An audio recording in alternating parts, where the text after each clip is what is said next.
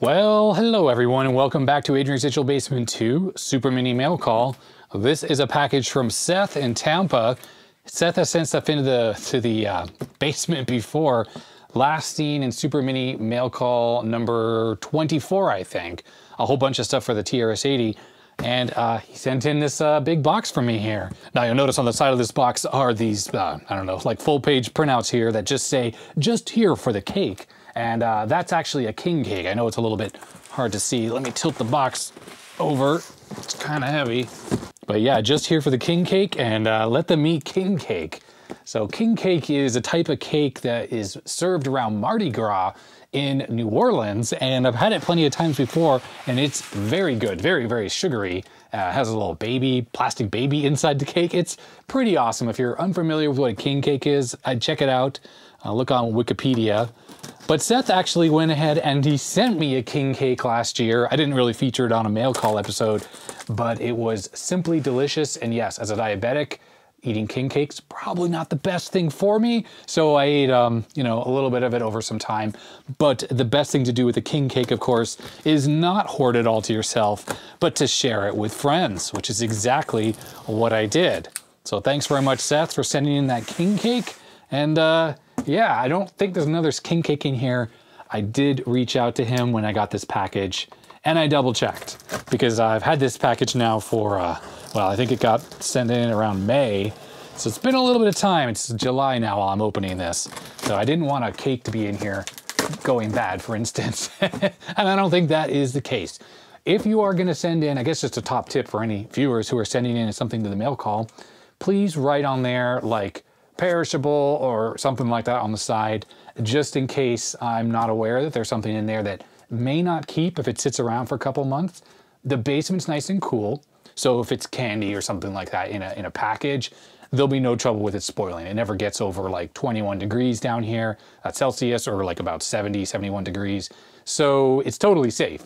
But on the other hand, if it's something like a king cake, which is baked fresh and then shipped overnight, that's not good to sit around.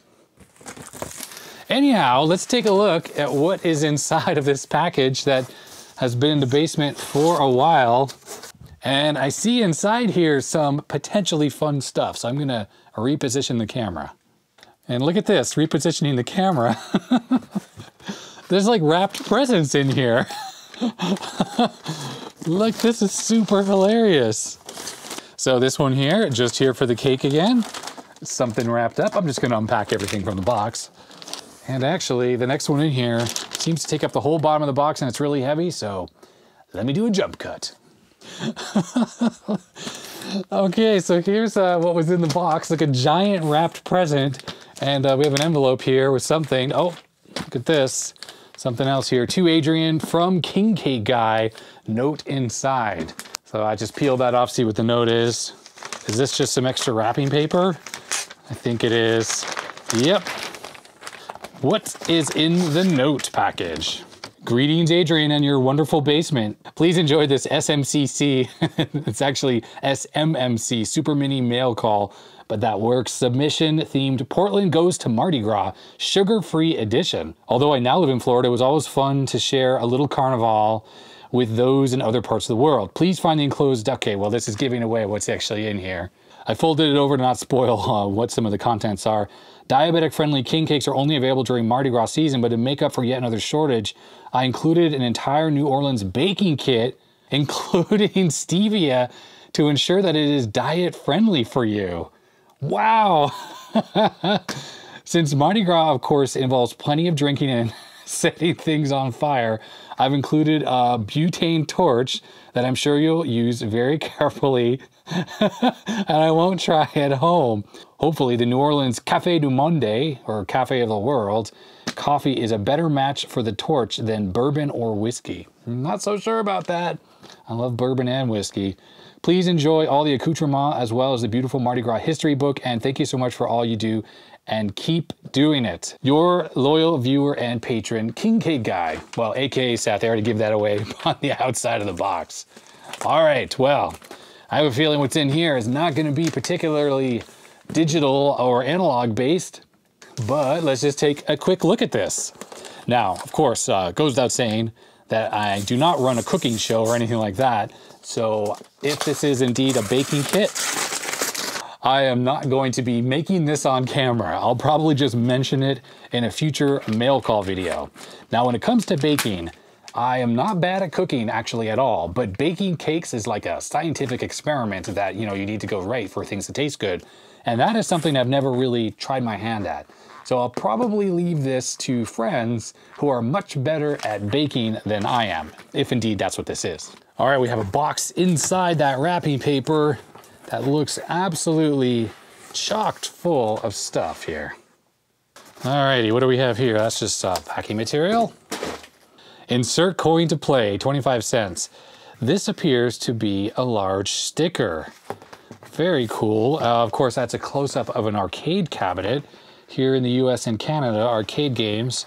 This is just one. Yeah, this is just one. It's a big vinyl sticker. So that's kind of fun. I got to figure out where I might want to stick that, maybe on the side of an old computer or something like that. All right, looks like we have a bunch of like bunting or fun stuff here for the next Mardi Gras celebration, which I think is in February of every year. So that'll be saved for next year. So when a wonderful king cake is baked, we'll have lots to celebrate. Oh, wow, this is just chock-a-block full. Okay. This really is like Mardi Gras in a box here. So these are Mardi Gras beads, of course. So if you go to New Orleans during Mardi Gras, everyone's out having fun on Bourbon Street. I've never been, unfortunately, to New Orleans at all, so I can't say I've ever celebrated it firsthand. But these beads are definitely what you need to celebrate. So again, like that festive stuff on the top, I'll be saving this for the future. And next up, we have a Mardi Gras shirt. It's like a button-up shirt here with the Mardi Gras colors. I freaking love it. Seth wasn't kidding. There's a massive, massive package of stevia here. So stevia is a non-sugar substitute. It's made from a root plant or something like that. So supposedly it's all natural, whatever that means. I do use stevia. I have some upstairs and I put that in things when I need to sweeten things. So we got some more beads. Ah, this is the coffee that Seth was talking about here. Café du Monde, so cafe of the world here. Coffee and chicory. I've not had this. I will be using this in my coffee maker. Not right now on a video because it's summertime. It's way too hot right now. And it's not first thing in the morning when I drink coffee. But I'll definitely be making that. Okay, we got some beignet mix, French donuts. Freaking awesome. So awesome. Okay, I can't wait. So I wonder if, yeah, it's easy to substitute the stevia in place of sugar in those. Looks like we have some stevia in the raw, 0-calorie sweetener. It's so weird, this has like a weird texture to it, but nice, more of that. More beads. All right, we have something here that looks like it is technical, as is this. So I'm gonna put the technical stuff off to the side, which we'll get to in a second. It appears that we have a coffee mug. Okay, boy, I have really crappy lighting going on with this mail call opening. Oh, there, hopefully it's a bit easier to see there. Café du Monde. Original French market coffee stand, New Orleans, Louisiana.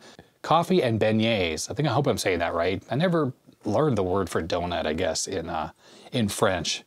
Serving café au lait and hot beignets, French donuts, 24 hours a day, year round. This familiar New Orleans landmark has been located in the French Quarter since, what does that say, 1862? That's pretty amazing. Okay, there it is. That's the king cake baking kits. So, this is awesome. I can't wait to send pictures to friends who are better bakers. And yeah, we're absolutely going to be making this. Okay, it doesn't end here though. Got another one of these large stickers. Okay, there is the butane micro torch. You know, these are pretty good for instance, doing heat shrink tubing where you don't have access to like your hot air gun or whatever. Like if you're just in a really tight spot, I wonder how controllable the flame is. I wonder if you can make it really small. I've never had one of these, so we'll take a look at this in a second. We have two of these for chips that don't make it through the night. Chips that pass in the night. Chips that pass in the night? No, chips that pass in the night. Let's see, it's in a box. Let's open it up. Got a couple of those. Okay, is this Is this a dead parts bin? Potentially another one. Wow, that's quite beautiful there. Very intricate. Wait, what is, wait. IBM Professional Services Workshop, Bangkok, Thailand, June 17th to 21st, 1991?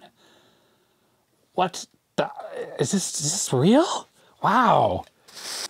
Here is presumably the bottom of the box. I need to get the knife to cut into this, but I need to be very careful. Don't want to cut into the box. All right, this definitely appears to be the bottom of the box. So that goes on the top there. And it's just a very nice looking Thai box. I've been to Thailand several times, amazing country. And I guess, was this something that was given away to people who attended some conference there? Professional Services Workshop in Thailand in 1991. That is freaking crazy. Funny how like that's the way the box is. See, there's like elephants on it. And when you lift it up that way, the writing is upside down. Like, I'm not sure why that would be. Like, there could almost be hinges right there. And of course, anyhow, that's really nice.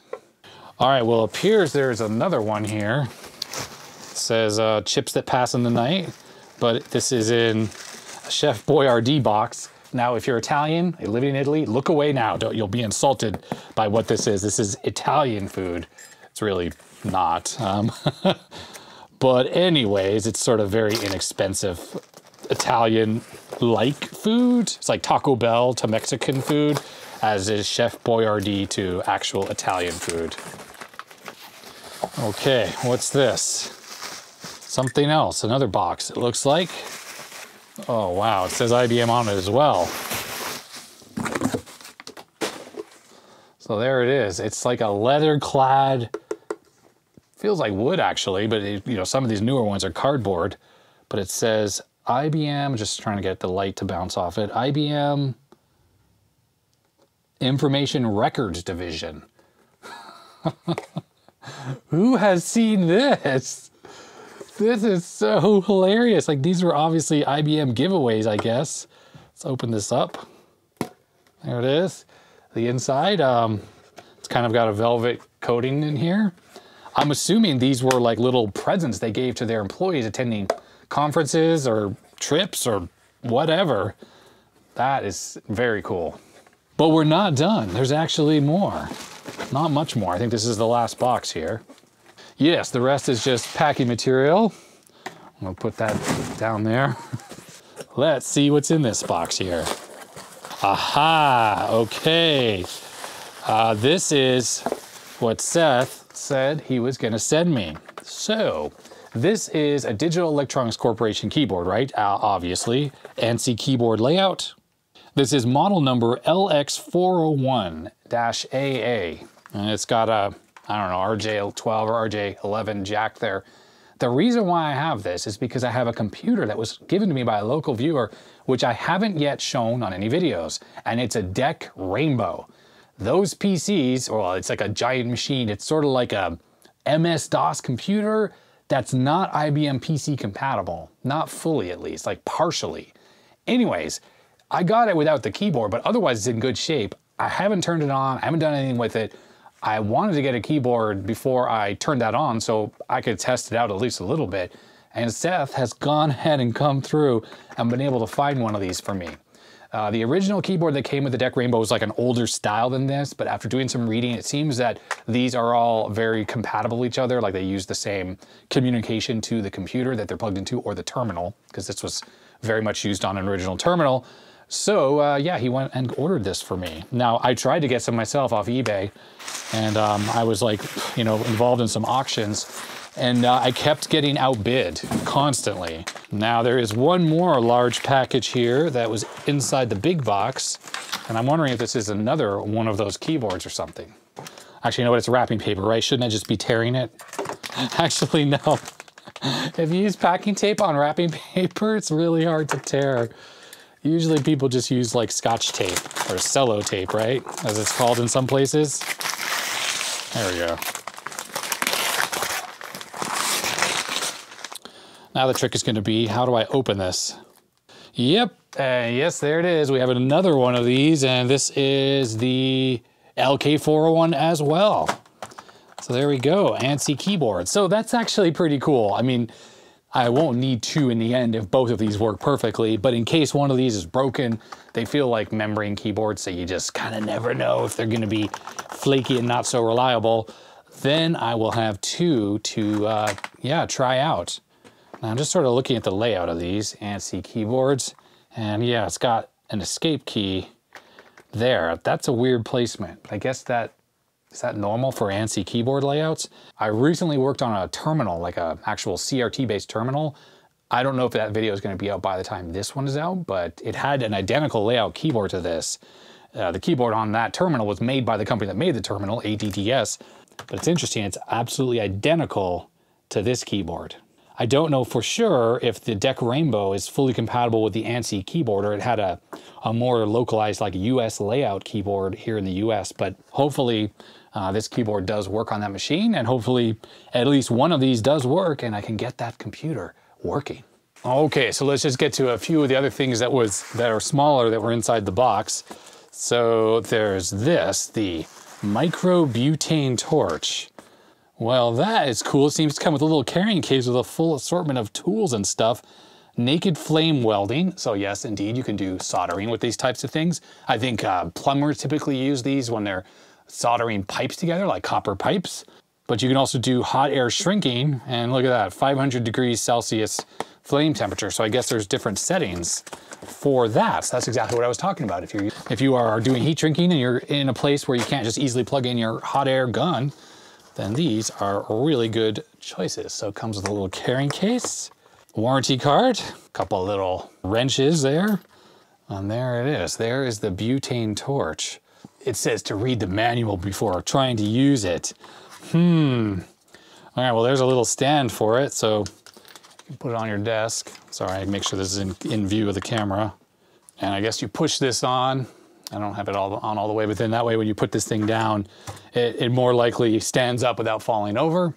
I take it you can just, nope, you can't really stand it up with just this on the base. You feel the butane in there. There's a little like safety right here. Oh, there's a flame control there. So you can do plus and minus, move that. And then I take it, it has electronic ignition or spark ignition and like a little spark device. And I guess you hold that and yeah, you can't push the button unless you move this little lever first.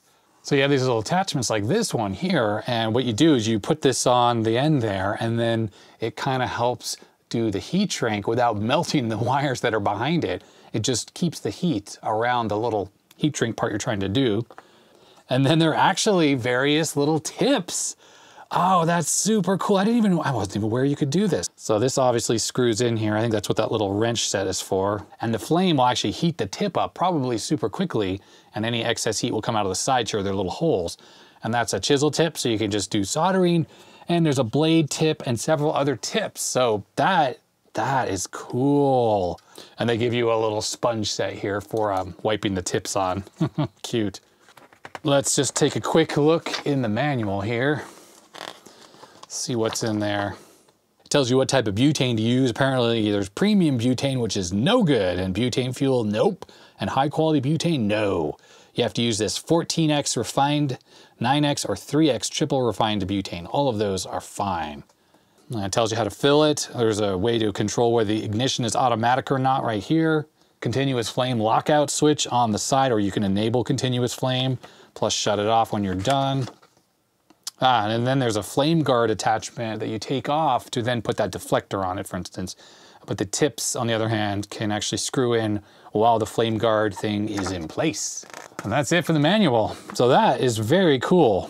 Thank you very much for that, Seth. I don't have an immediate use for this down here in the basement because I have the hot air workstation. I have this soldering iron all handy. But I do work occasionally outside of the basement, and this will be super handy when I just can't get the hot air easily out of here. So the next thing he sent is a Pine Sill 64. So this is what I actually use for all my soldering. So I have one right here. This is a Pine Sill. I'm assuming this is the same model. Anyways, it's a soldering iron OLED screen. It's got USB Type-C and a 2.5mm barrel jack, so you can plug it into like a regular 12-volt power supply. It works. I think the working voltage is from 12 volts all the way up to like 24 volts or something like that. But this is USB power delivery at, I think, 20 volts. 20 volts, it actually shows it right there on the screen. And I find this to be a pretty good device. Now that one, which a viewer also sent in, actually has a problem where it occasionally freezes up. So like I'll have it sitting there in standby mode, and in standby mode, it's supposed to go to sleep because this has a motion sensor in it. And what happens occasionally, let's just plug this in, let's see if this is all the same. Oh, the firmware looks different. Okay, so maybe there's a firmware problem in the other one. What would happen is like it would just freeze. So it would say 350 degrees and it would never go to standby.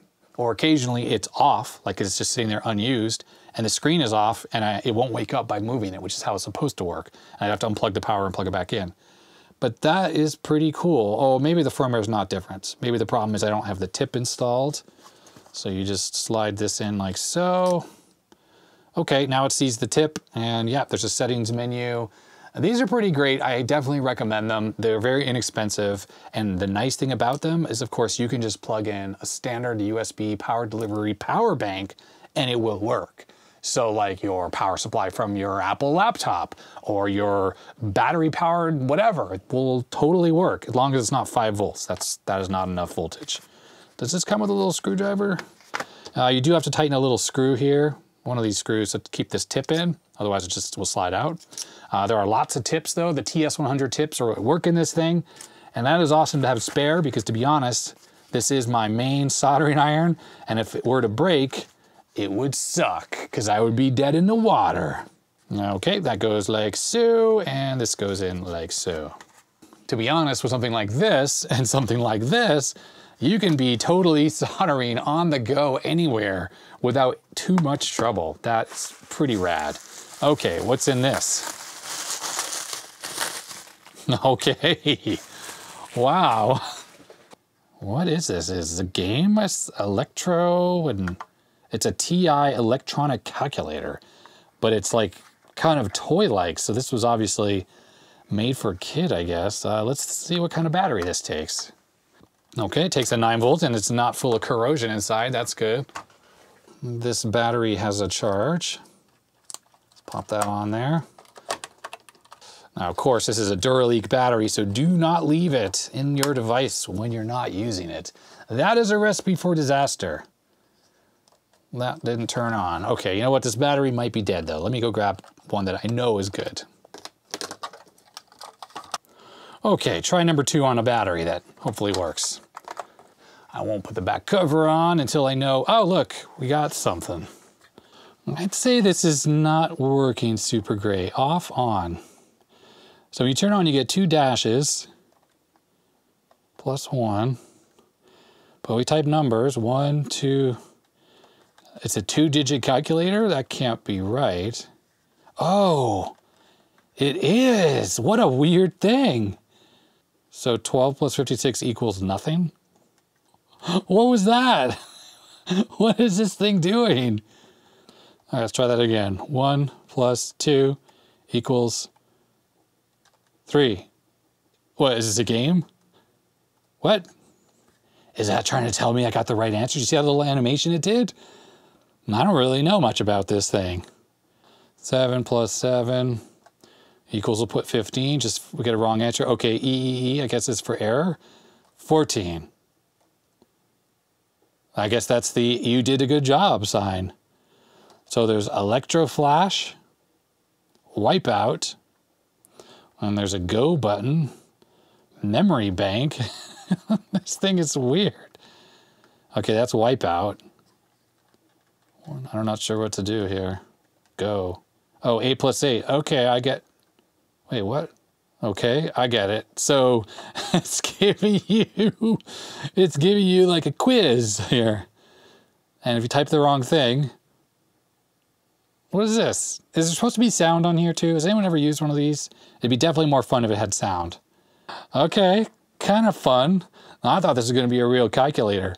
Now the screen, which of course is fluorescent, or vacuum fluorescent, is relatively dim. But that is a pretty fun little toy. I am not familiar with this. Of course, Speak and Spell, Speak and Math, I had those when I was a kid. Never had one of these. Does anyone know about these? Had anyone had one of these when they were a kid? Does it have sound? What's the deal? This thing is pretty fun though, I gotta say. All right, so this mix here, which made in Louisiana, includes the praline filling and the baby. So I think how the baby works is you actually, there's a picture of a king cake right there. You bake the baby in there, and whoever is eating it, who gets that piece of the baby, has to get the next king cake. That's what I understand to be the case. Now, incidentally, it does appear that this mix includes the sugar already, because all they want is 1 egg, some butter, and water, and everything else is already in here. Yeah, so this obviously has the sugar in there. And there is the history of king cake. Whoever wants to pause on that and read that. So we have enough here, I guess, to make 2 king cakes. Awesome. And we have the donut mix here, which I'm assuming is same thing. 2 cups of milk, water, stir with spoon until blended.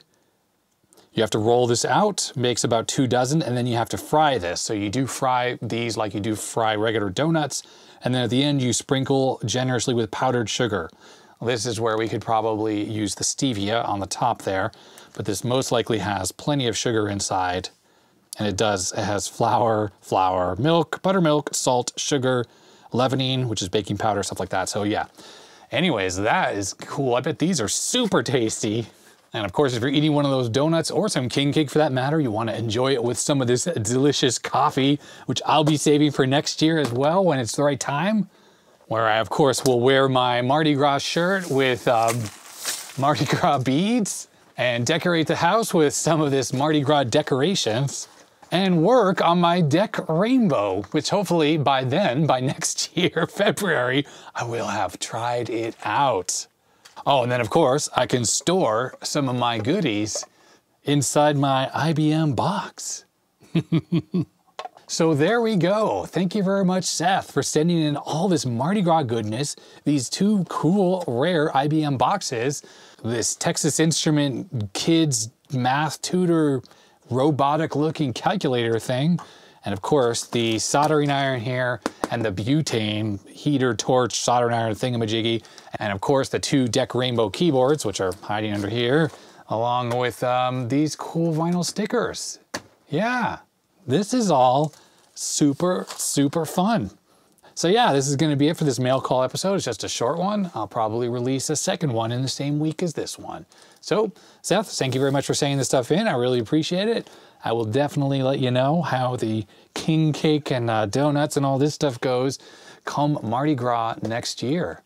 And as usual, thanks to my patrons. Their names are scrolling beside the screen. If you want to become a patron, you can do so in the link down below. And yeah, check out the main channel, subscribe to the second channel, comment, subscribe, all the usual stuff. And that is gonna be that. So stay healthy, stay safe, and I will see you next time. Bye.